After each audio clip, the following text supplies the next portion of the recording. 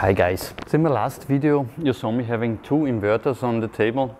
They are still here and both of them have an AC side failure, and I was kind of optimistic when I saw the initial measurements, so I thought that we might have a chance to fix them.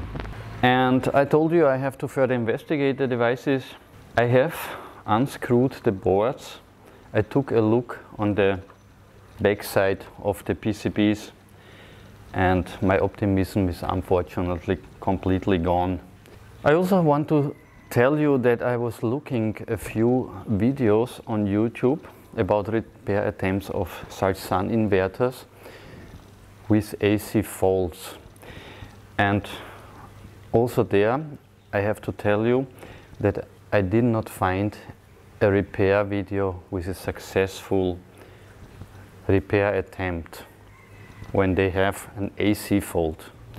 So all about AC faults, and yeah, let me show you what I found, and then we are talking about if there is any way to save these devices or not.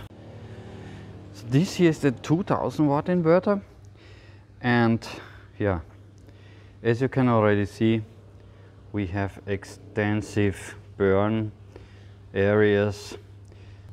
This is probably a broken transistor. All these current sensing resistors here are completely burnt. And not just that, if you see here from these sensing resistors, there are very small traces which are for metering. And you might see it that even the solder mask actually peeled off. That means that the trace got really hot and it was destroyed. It even broke here. And these traces are going on the back side of the PCB, and there's electronic circuits there which are taking care of the measurement. So even if I would take the job and replace, let's say, the transistor, all these resistors, you still have the issue that most probably because this trace just blew up, that the circuitry behind also might have some damage. So the 2000 watt inverters I will not even try to fix. This will be a donor board for the 1000 watt inverter, and let me show you what happened there. Kind of similar picture, unfortunately also an area where something blew up. This is as well here a transistor. The color from the solder changed. Traces seem to be good. I will clean up the board just to see if there is anything going on underneath the smoke here. And yeah, I hope that at least the 1000 watt inverter can be saved. The 2000 watt inverter, I have already ordered a new one. I have not taken the component out what I thought was a transistor, but actually it's tested as a functional diode.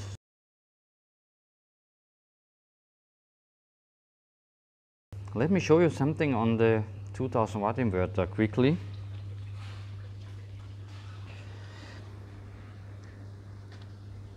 So I hope you can see this. Here you will see a small IC. That's next where on the other inverter I took off, where I took the diode out. And this is a driver IC, I think, for the transistors. And this one completely blew off the top.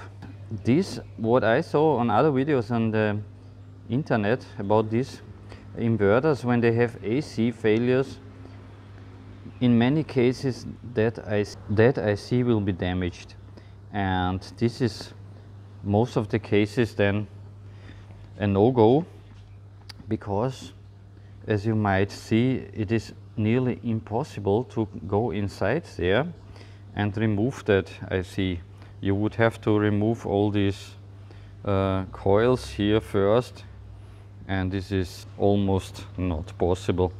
So anyways, the 2000 watt inverter has a much bigger damage than the 1000. I think I can still put back that diode here, because the resistance on the AC actually is almost 800 kilo ohms, and this for me actually sounds quite normal. I have cleaned the board.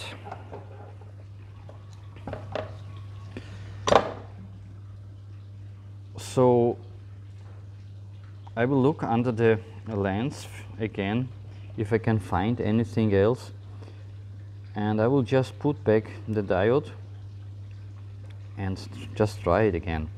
I know the fuse is blown, so the fuse is here. This one I will replace with the fuse from the other inverter, because that one is still working, and yeah, with a little bit luck the inverter is actually not faulty at all. So let's see. So yeah, I have changed the fuse, I have reinserted the diode, then I've plugged in the inverter to see what if it will work, and then it just blew out that IC again.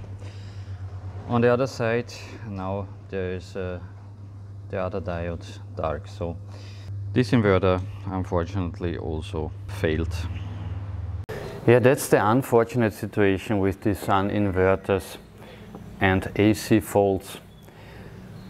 When you have an AC fault, means the inverter is popping some transistors on the AC side. It will always kill the gate driver, the so-called U3 IC on the board.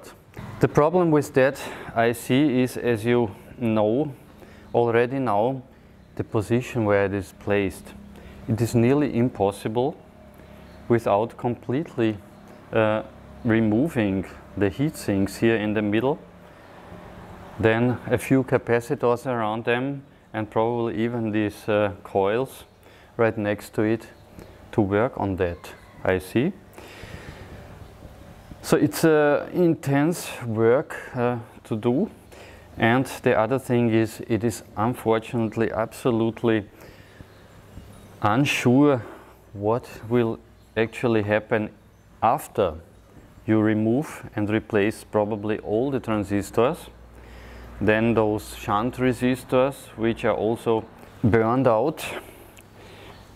And then you don't know how this measurement circuit actually suffered because of that short on the AC side. Because it could be that here also the MCU, which is built in here for measurement, also maybe have a damage. And so unfortunately, SUN inverter doesn't really matter. You see, it's the 2000 or the 1000, they all suffer the same problem. It is a total loss. Is there any way to prevent such a damage? So if this was really an external issue, let's say over voltage from a lightning strike somewhere nearby, I already had SPDs there. The next one to these inverters was in the main distribution board. The issue with that SPD is, and that's why I'm also replacing them with another one, they have been rated for 375 volts AC. So I'm going to replace them now for 275 volt SPDs.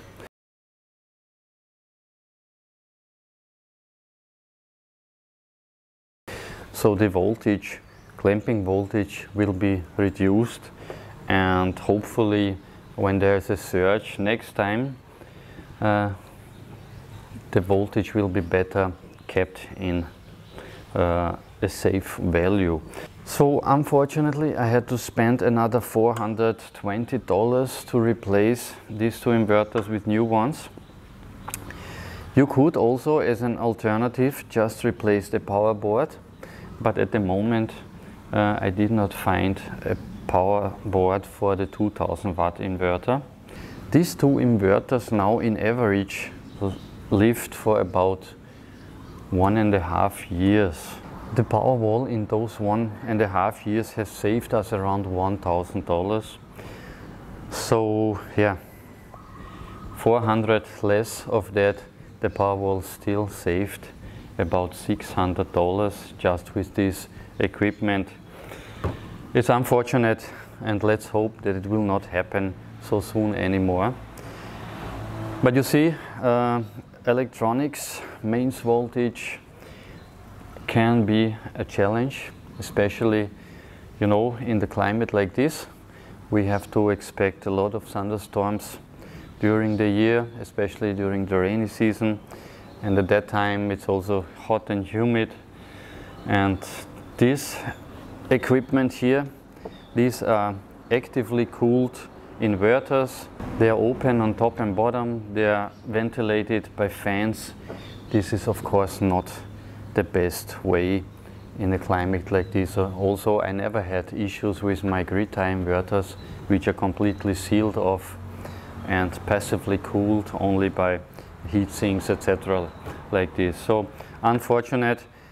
If I am Suntech, the company who is building this, I would actually completely redo these inverters, build them passively, as they have many other models, right? There's a lot of SUN models by many different vendors which are built like that, grid tie inverters. And yeah, so there would be surely a way to build this better, make them a little bit better protected against outside influences. Yeah, what is going to happen with these two inverters? So maybe I will play around, remove some transistors of the 2000 model and still put it on the 1000 watt model. And if I can find out what kind of gate driver IC this is, then maybe at some point, sometime I want to try to replace it. But as I said, you never know if there is some further damage and if this can be successful at all. If you have any idea what kind of inverter could be used instead of this one, so it should be a grid-tied inverter which is able to be powered by a battery, and it must be limited at the output. If you know anything like that, please let me know. Maybe I can try to use different equipment in my Powerwall, which is more reliable than this. So thank you for watching this video. Please like, comment and subscribe to the channel. I see you next time.